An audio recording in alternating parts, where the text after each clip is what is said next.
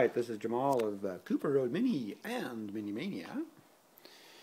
And we're taking the opportunity here to test run our Mini Moke engine. This is a 1345cc, pretty high compression, with a nice Weber DCOE style carburetor here. As we can see, this is a 45 by OER, actually, a Japanese sort of a race version, race copy, if you will. And you can see the layout of our engine here. This is a 1275 pre-A+, like a 70s version. Bored out about 75 thousandths, resulting in a 1345. We've built a special 4-synchro gearbox. Usually would have a remote shift, but we've adapted our magic wand shift housing so that we can retain the original shifter location and feel here in this old English Mini Moke.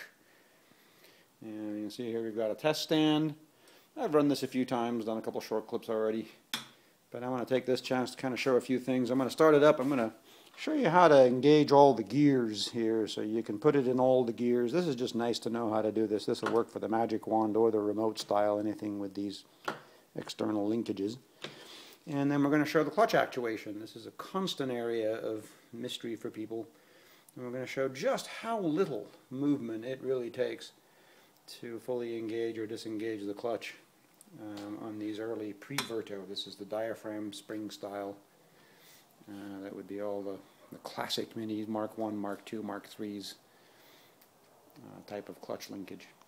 Alright, let's fire this up and we'll show a couple things. It'll be noisy when it's running, so I wanted to do a little introduction. Alright, let's hook up our battery to the coil.